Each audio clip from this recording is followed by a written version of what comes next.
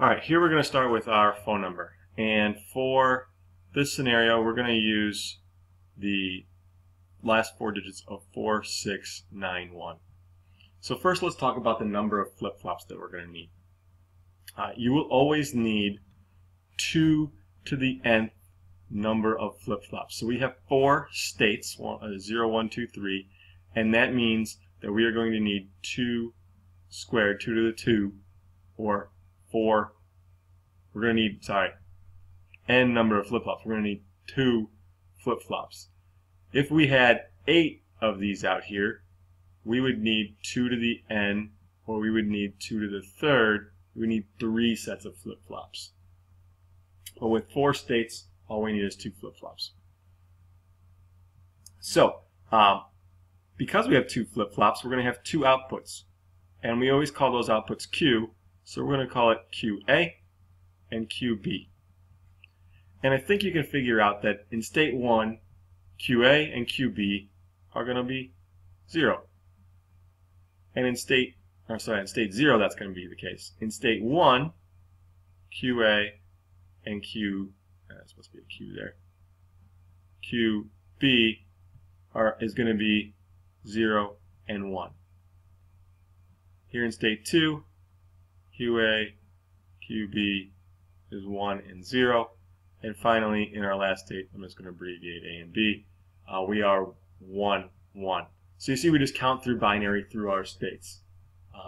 That is just a placeholder to lock us into that state, and then we can move through and we can get some different inputs and outputs at those states. So for this problem, there are really 2 inputs. One is a clock, and there's always a clock with a state table or state diagram because we're using flip-flops, and all flip-flops have a clock.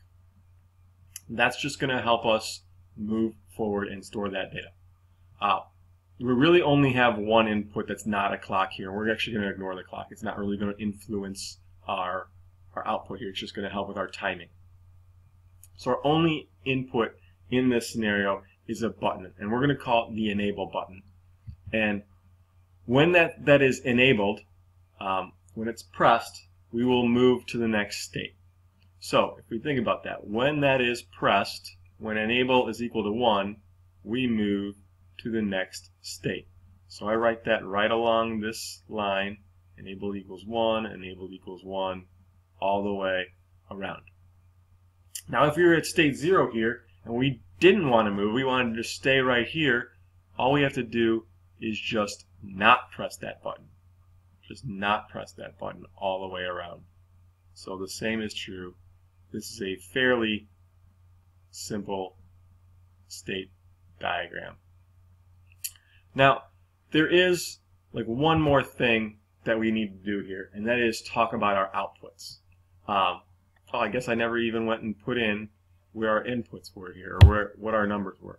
We're going to look to code in a 4 in this first one, a 6 in our second state, a 9 here in our third, and our last state, we're going to encode a 1. So the way that we're going to do that is we're going to pass out outputs in binary that correspond with each of these. So we're going to have an output here from state 1, and an output here from state 2, and so on and so forth.